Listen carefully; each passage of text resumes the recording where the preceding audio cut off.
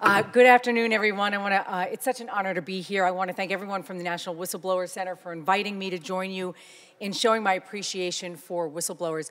You know, I just want to follow up on something that Senator Wyden said. Speaking truth to power, I know a little something about that of late. It's not easy, but it's so necessary. And when you do it, you should have the protection that you need. I was a prosecutor before I came here. I actually had a life before I came here, although it seems like I've been here forever. It's only been 3 short years. I was a prosecutor for 20 years, and I served as the district attorney in my home county of Nassau County in New York until I was elected to Congress in 2004. Oh, someone from Long Island. All right, yeah.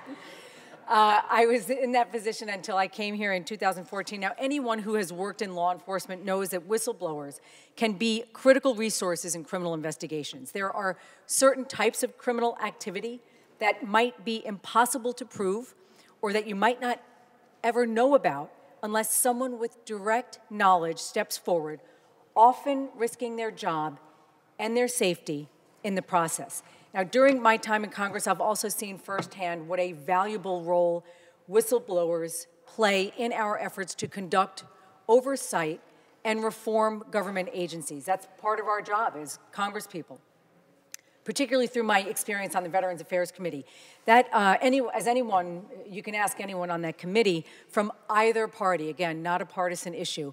And I think most would agree that one of our biggest long-term priorities is to reform the culture within the VA, and that's not an easy thing to do when they have a well-established history of punishing and silencing whistleblowers.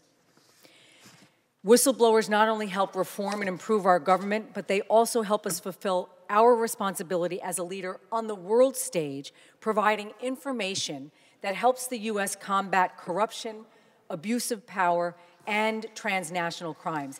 And in addition to strengthening whistleblower protections under the law, I think there's a lot of potential to improve the way we incentivize whistleblowers to come forward with information about crimes that are often difficult to detect, including wildlife trafficking. Stephen Cohen, the executive director of the National Whistleblower Center, has done really excellent work on this subject, and I appreciate that because it's an issue that I care a great deal about. Wildlife trafficking is a multi-billion-dollar industry that is leaving precious species on the verge of extinction, and it fuels other dangerous criminal activities around the world, and it's very difficult to combat without the help of people on the inside with direct knowledge of the crimes. Now, we can do a lot more to incentivize whistleblowers to step forward by offering rewards, and as Mr. Cohen has written, the Act to Prevent Pollution from Ships. Everything has a,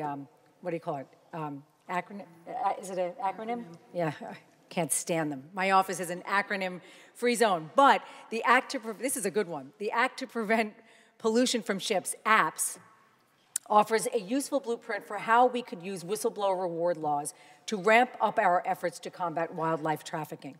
By offering financial rewards, we create a powerful incentive for more of these people to step forward and provide the information we need to detect and punish the criminal networks that perpetrate and profit from these crimes. So I'm going to make it a priority to talk with my fellow caucus co-chairs and our colleagues across the aisle, because I have to say, the good news is that there is pretty universal agreement that we have to do more to protect whistleblowers.